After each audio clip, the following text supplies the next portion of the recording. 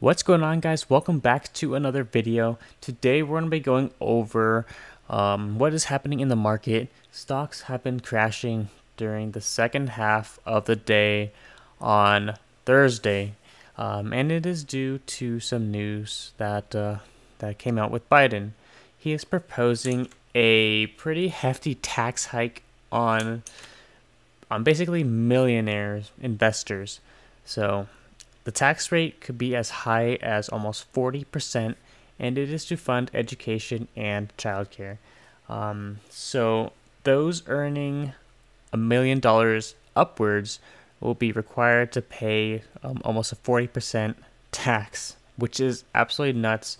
A lot of the big money, the smart money, are cashing out of their investments. They don't like paying taxes, and this will be pretty detrimental to their investments. So right now they're pulling out their money and seeing what exactly is going to happen with the plan, because right now it's just a proposal, nothing set in stone. But if it does get passed, we can see this being a catalyst for the next market crash. So I'll be pretty careful over the next few days, months, weeks, months. We'll see what happens to the market, what happens to the proposal. But if it does get passed, it could be pretty bad for the market and most people's investments, because then a lot of wealthy investors do not want to pay these hefty taxes, and as they pull out their investments, it could move the markets pretty heavily since they make up the majority of the market. So currently this is pretty bad because it's pretty much doubling the tax rate on millionaire investors.